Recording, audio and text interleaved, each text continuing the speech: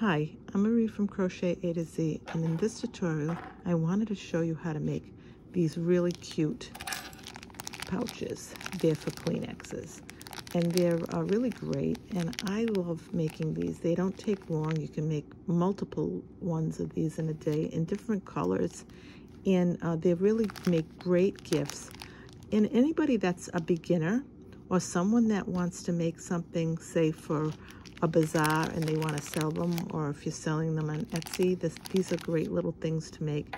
And like I said, they work up really fast. If you wanted to make them and give them away as gifts, if you wanted to make them and also do, say, a bazaar and you wanted to sell them at a bazaar, you could do that. There's different things you can do with these. You can give them away as shower gifts, for thank yous for either baby shower or bridal shower, and these could be little thank yous that you could give away. All you'd have to do is make the pouch, and then you put this right in the pouch, and it really does make a really cute gift. And you can make it so that you can make them really fancy. You can make them in different colors, and like I did here, I used a Lion Brand bonbon, and I used a different color, and I lined this all the way around. So I made a border on this and just gave it a different look. So this again is a Lion Brand bonbon, and they come, I think, in either 6 or 8 of these in a little package. This is how small they are when you get them, and it's really great. Now for this project, all you're going to need is your yarn, a scissors, your crochet hook, and this I'm using an H hook, and you're also going to need a needle. And I love this needle. If you notice, it has a little bit of a curve to it. I find them easier to use than the straight ones. And also, if you want to have a pouch on hand, not a bad idea, so that you know the size that you need to do.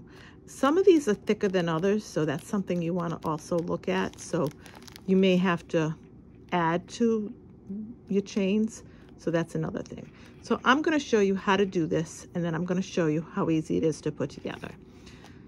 So what we're going to do here, and this is a cotton yarn. You can also use acrylic. You don't have to use cotton. I'm going to use acrylic to show you how to make this, because I want you to be able to actually see the stitches. So let's get started. So as always, we start with the slip knot, and we'll do our slip knot, and we're going to chain 17. 1, 2, 3, 4, 5, 6, 7, 8, 9, 10, 11, 12, 13, 14, 15, 16, 17. Now, if you have never crocheted before, you can go to my videos to see how you do your slip knot, how you chain, how you do a single crochet, because that's all you're going to need with this particular pattern. So once you do that, you're going to go from the second chain from the hook, and you're going to do a single crochet, and you're going to do that single crochet right across.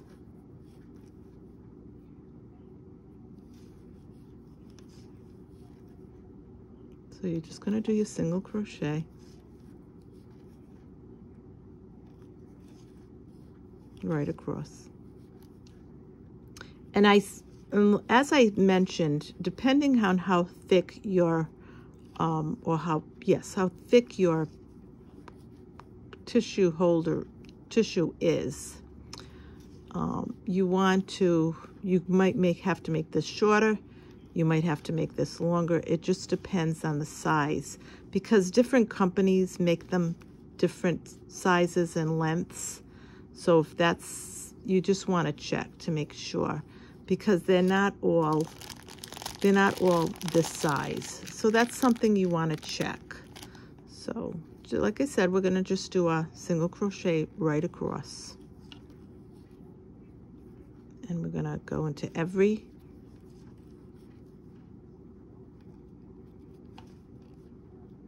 and your starting chain does not count as your chain. So the chain that your crochet hook is on does not start, doesn't count as anything. So I just want to show you. And then you're going to go until your last. You're going to do another single crochet. And this is what it's going to look like. And now what you're going to do is you're going to chain one.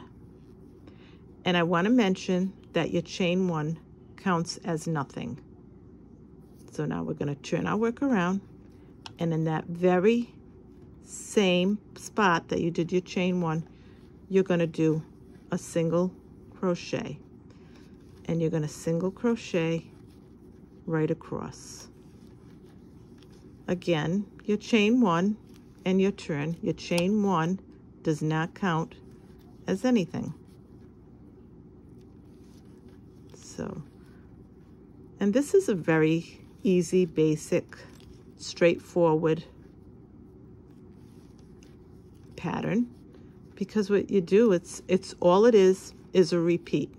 You're going to repeat it for as big as you're going to make it. And when I say as big as you're going to make it, your amount of rows are going to be determined by how thick this is. So sometimes it may not need quite as many rows. So you could actually go, and I did check this out, you could go from 24 to 26 rows. It depends on the thickness of this. So, and every manufacturer makes them different. So that's what you got to go by. So again, we're gonna single crochet across to the end. And just a reminder for the new crocheters that you're always going to, you never count, and I'll show you what I mean. You never count this, because this is where you did your slip knot. So that counts as nothing as well. So we're gonna, at the end of this, again, we're gonna chain one. Chain one counts as nothing. You're gonna turn it around. You're gonna go into that very same area, and you're gonna do your single crochet. And you're gonna do your single crochet right across. And you can make this in acrylic. You can make it in cotton yarn. You can make it in a cotton blend yarn. So, and you're going to do this right across. And this is going to be your repeat. So I want to show you.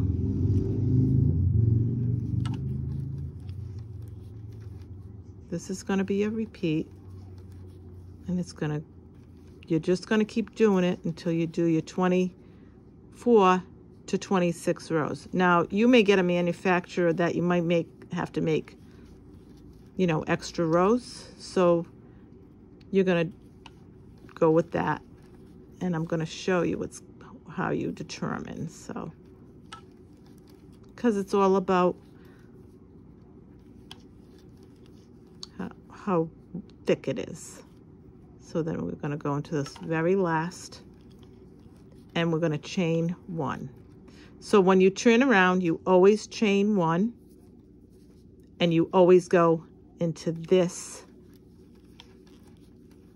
Always go into that first area where you made your chain one. You always make sure that you get that stitch. So I'm going to show you this last row.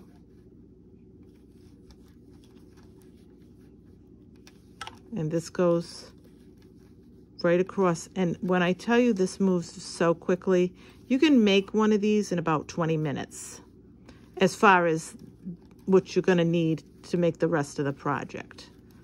So just to make this with your 24 to 26 rows, you can make in about 20 minutes.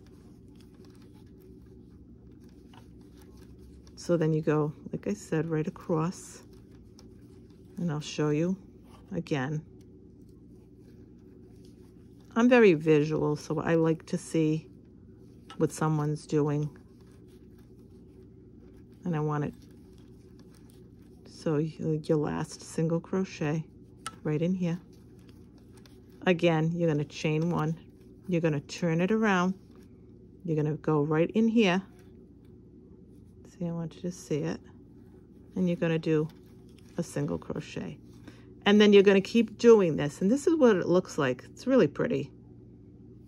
Single crochet stitches are really not talked about a lot, but they are really pretty when you make things. I've made a lot of different things with just a single crochet. And the pattern, I think, is really pretty. So that's what you do. And you continue to do this for 24 to 26 rows, or depending on how thick this packet is. And I'm going to show you what I mean by that. So this packet, I made this so that it's thick enough to pick this whole thing up. So that's what I mean by, if it's not, you're gonna know right away that if it's showing like this, then you add another row to it, or another 2 rows to it. So that's why, so it closes up like this. And I also want to mention that I did my 26 rows on this, and this was just a separate row. I won't even say that this is 27. I'll just say that this is a border, because this is really thin, and I won't even claim it as a row, but it's my border. So I wanted to give it a little bit of a shiny look to it, a really pretty look to it. So then what happens is, and it doesn't matter which side you choose, because they both look the same.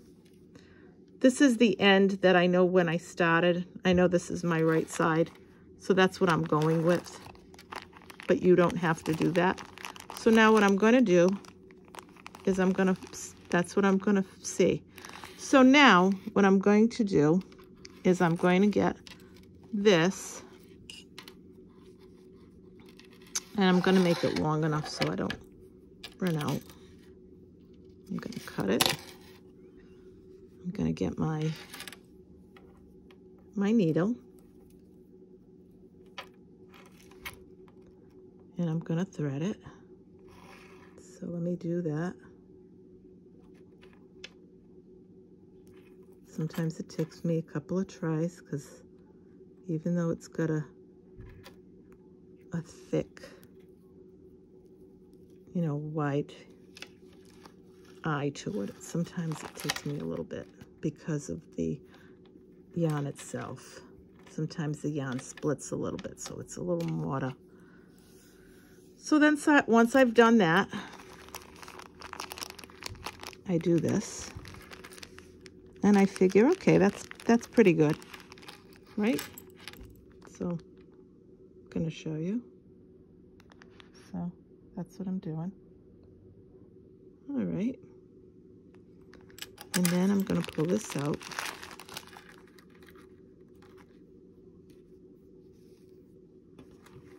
And I'm going to start sewing this end. So I'm going to go in here, and I'm going to capture as much as I'm going to need. And I'm going to sew it right down the end. So I'm going to show you. So I'm going to do this. And I'm just going to pick up a little bit of yarn, and I'm just going to sew it. I made this a little long, but I made it long so I'd have enough on the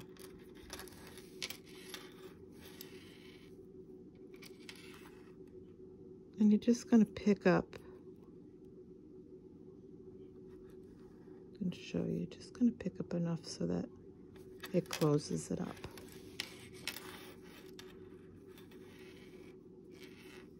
And you're going to go right to the end of this so you can see the needle.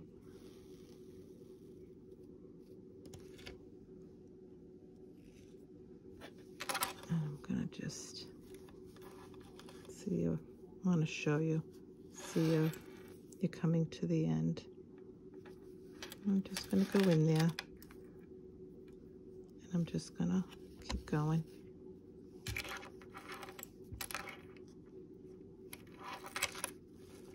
Now you don't pull it too tight because you don't want it to pucker up or curl.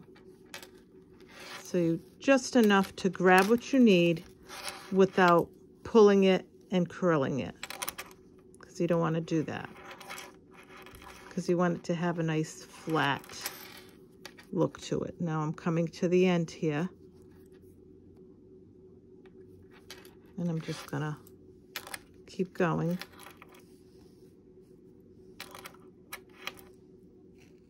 Excuse my bracelets, they keep hitting the,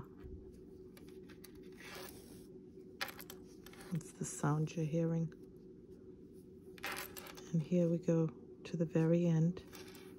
I'm gonna just pick up that last, I'll show you, there it is. And that's the corner.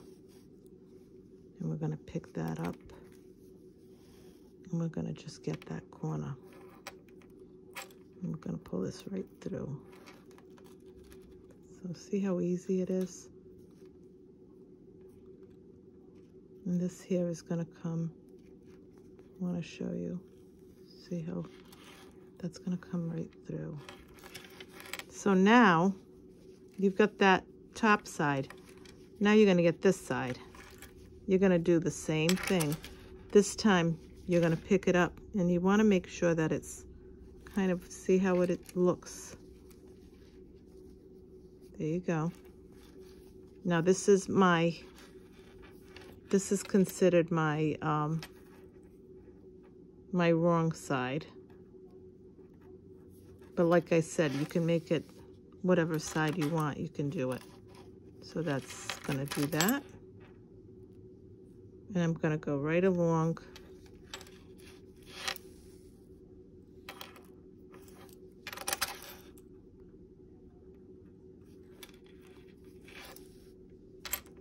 I'm gonna go right along. I've made Christmas color ones, so I bought the Christmas yarn, and I've made them for that, and I've included them in somebody's gift as a little side gift, like as a something that I made for myself besides their usual gift. So I have given them away at Christmas, and you can, like I said, make them different colors. So you can buy the Christmas yarn. And now I'm gonna wrap this up because this is all set, and I'm gonna pull this in, and I'm gonna show you this. So I'm gonna bring this through.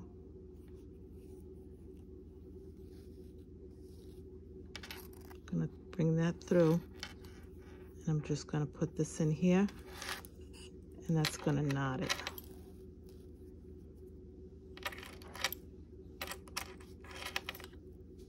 And that's going to be it for that. And then what I'm going to do is I'm going to cut this. And now I'm going to go to the other side, and we're going to do the same exact thing that we did on this side.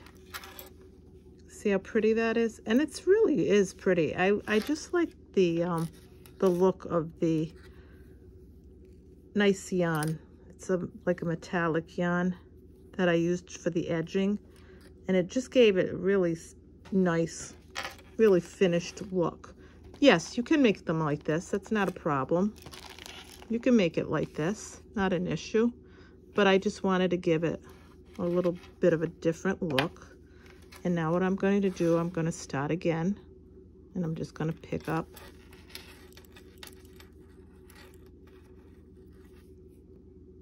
And I'm going to go along.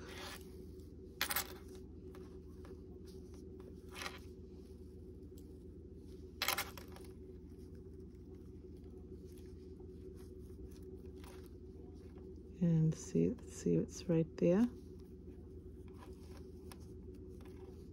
And then we're going to go right along.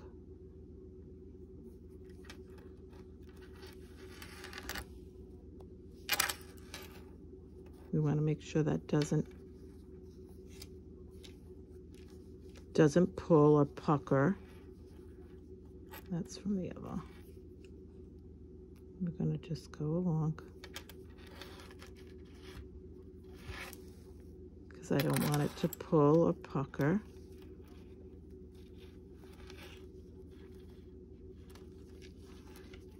So see you want it to be flat. That's what you want it to do. You want it to be flat. I'm going to pull this through. Tonight the yarn has a mind of its own, so I have to guide it a little bit. Sometimes that happens. So we don't let it, see, there you go. You're almost at the end of that. Sometimes, like I said, the yarn has a mind of its own. And there we go again. Now here's my corner. So I want to pick that up really nice because I want that corner to have its fully there. And I want to put enough stitches. That's why I'm being careful when I'm doing this, because I don't want it to, when you put the package in, I don't want the side to pull apart where you can see the pack that in there. So that's why I'm doing this, so that it picks it up and it just looks, so that you don't have that, happening. So now I'm going with my second one, and we're going to finish this off. But that's why I'm doing that. I'm taking my time to make sure that I pull it all in so that I don't have to.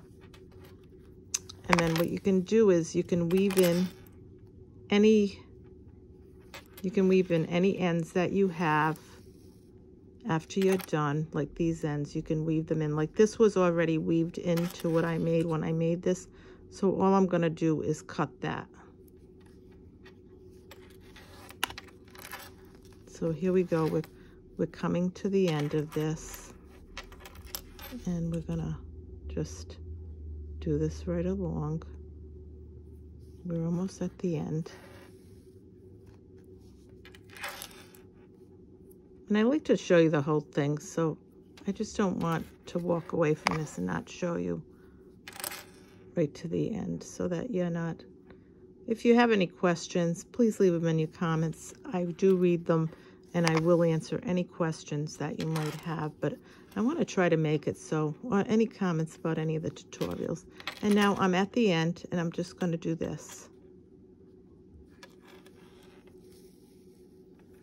See what I'm doing? So I'm going to make sure, that this is pulled through, and I'm going to go in here, and I'm just going to, that's going to make a knot. If you want to do it a second time, if you feel better and you say, oh, suppose that comes out, that's fine. You can do it a second time, and you can just make sure. And then what you can do is you can cut this. And I'm going to cut this one too, because I know I weaved that when I made this, I weaved it in. When I put my border in, I weaved it into my border. Now, what you can do is now you're going to, and this here you're going to also weave in after you're done, and then you can cut it. Then you're going to turn this to the right side, which I consider my right side because I sewed for that other side.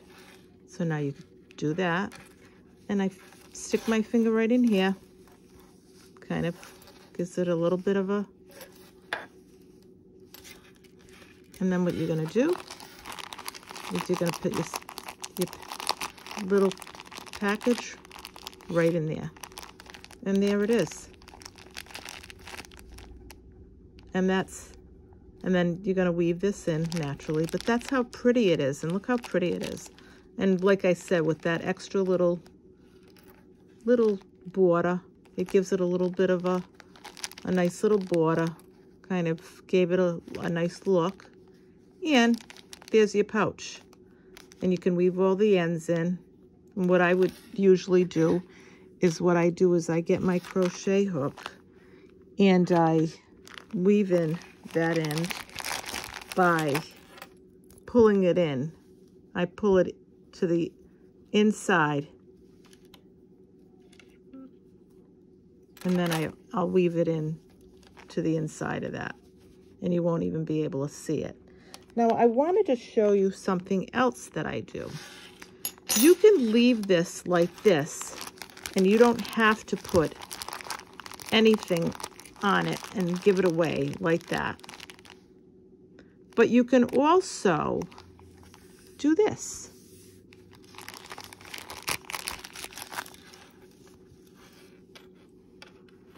You can also make these little things, and someone can use that. They can hook it onto something. They could hook it onto their keys.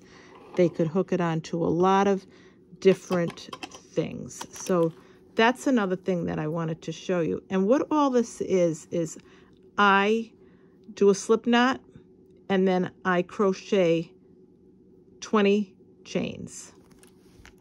And I'm going to show you on this one. I crochet 20 chains, and where my slip knot is, that's long.